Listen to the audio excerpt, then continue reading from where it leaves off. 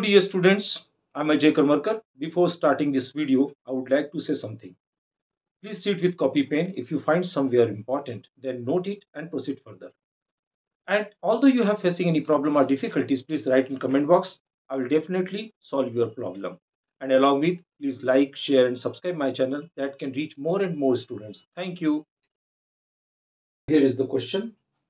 The magnetic field of a plane electromagnetic wave is given by B equal to B naught into bracket cos kz minus omega t I plus b1 cos kz plus omega t j unit vector, where b naught is given 3 into 10 raised to power minus 5 Tesla and b1 equal to 2 into 10 raised to power minus 6 Tesla, the RMS value of the force experienced by a stationary charge equal to 10 raised to power minus 4 coulomb at z equal to 0. The closest to, here we have given four options. Option A 0.1 Newton, option B 3 into 10 raised to power minus 2 Newton, C 0.6 Newton, option D 0.19 Newton.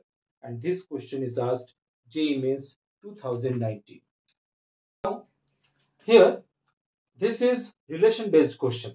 I mean to say here you have given B in two components, I components and J components. Let us first we have to find out the magnetic field, net magnetic field. Then we have to know that E equal to B into C, where C is the speed of light, and then F equal to Q into E. Okay, and we know that F RMS equal to F by root 2.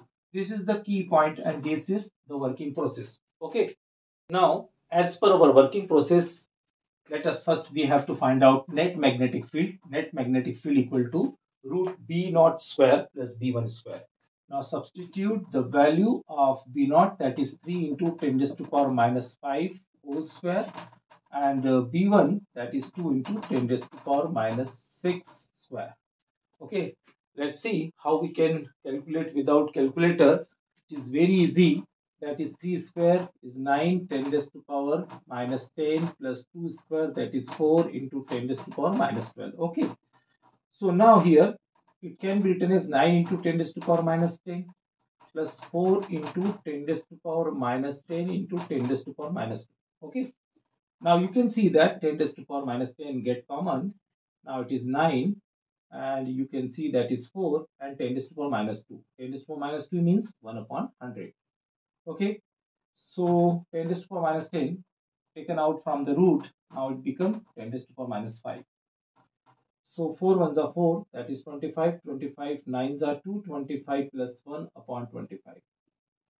Now you can see that 225 plus 1, 226, but 1 can be neglected. So 225, it's a root, that is 15, and 25, that's root is 5. So 5 ones are 5, 5 3s are 15. So 3 into 10 raised to power minus 5 Tesla. That is the net magnetic field. Okay, so let's see how the calculation will be easy, become easy. Okay, now as for the relation between the electric field and magnetic field, that is E equal to B into C, where C is the speed of light. So now substitute the value of B, 3 into 10 raised to power minus 5, and the speed of light, that is 3 into 10 raised to power 8. Okay, so my multiply 3 into 3, that is 9 into 10 raised to power 3 volt per meter. So here you get the electric field and then you get the F. How you can get the F? F equal to Q into E. And what is the charge is given? Here you have given charge, that is 10 raised to power minus 4 into 9 into 10 raised to power 3. So you get 9 into 10 raised to power minus 1. It means 0.9. That is F in Newton. Okay. So now here F RMS, root mean square value of force, that is F by root 2. So here 0.9 and root 2. What is the value of root 2?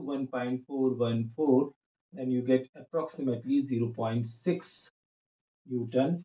So here You can see that is option C is correct. I hope so you understood this question. Thank you for staying till the end of this video. Definitely for your success, all the credit goes to your hard work.